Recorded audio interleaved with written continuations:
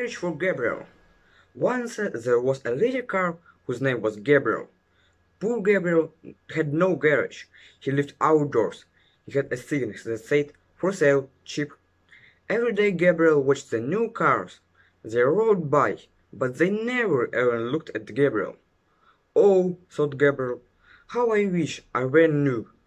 But most of all, he thought sadly, how I wish to have a garage. Well, one day two ladies came. They said to the man who sold cars, "Have you a small car?" "Oh, yes," said the man. "Here is a car." He pointed to Gabriel. "We'll try it," they said. "No," said Gabriel. "I'll show them. I can ride. The ladies will buy me and give me a garage." And Gabriel went around the block, round and round and round the block. He felt so happy, but the ladies cried, "Oh, we don't want this car. It won't slow down at all." Gabriel felt so sad. Next day a boy came. "Here's a fine car," said the man. "I'll try it," said the boy. "Oh," thought Gabriel, "this time I'll go very slowly. Then the boy will buy me and give me a garage."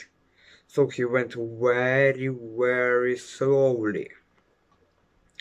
But the boy said, "That car is too slow," and went away. Gabriel left very sad.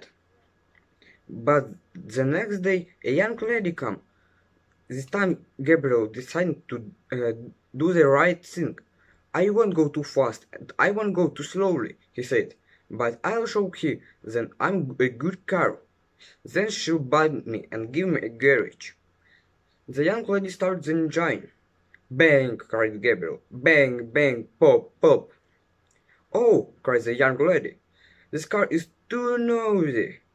And she went off. "Oh dear!" cried poor Gabriel. "Won't anyone ever buy me and give me a garage? I'll never be so noisy again." So the next day, when a man came and tried to start the engine, Gabriel didn't make any noise, not any noise. "This car won't even start," said the man and left. Well, Gabriel thought, "I'll never have a garage." And then Jimmy and Jimmy's daddy came. "Have you a car for $15? asked Jimmy's daddy.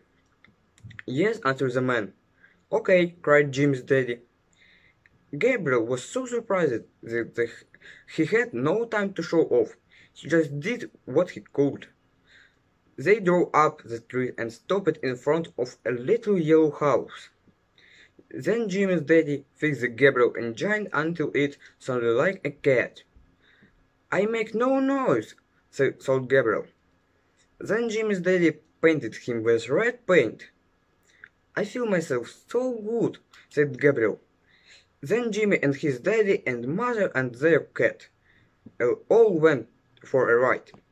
Every time they saw another cat, Gabriel smiled, and another car smiled too. And when they came home, he went into a little yellow garage.